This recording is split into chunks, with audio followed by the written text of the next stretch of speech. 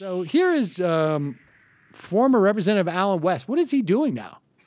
Apparently he's just going around and making money.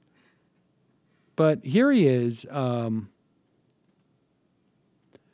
making a connection that I don't know if this qualifies as scientific, but it is certainly funny.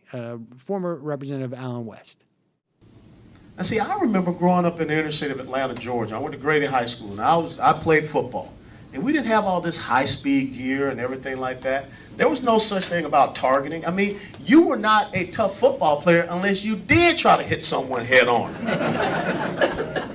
Pause it.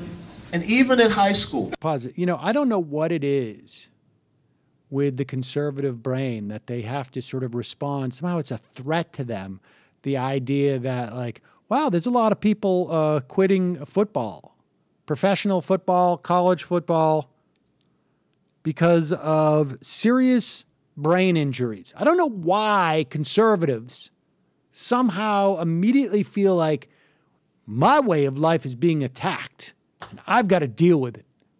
Here he is, he's explained. Just back it up just a little bit because he's pissed about this, and I think he's figured out something. We don't need these super helmets or whatever it is. Before every game at Grady Stadium, a pastor would come down and pray over that football game.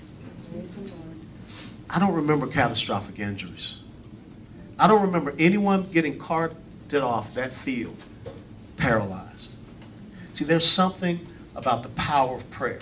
What are you talking about? Now, I will say this. It is possible that he doesn't remember because he suffered a brain injury.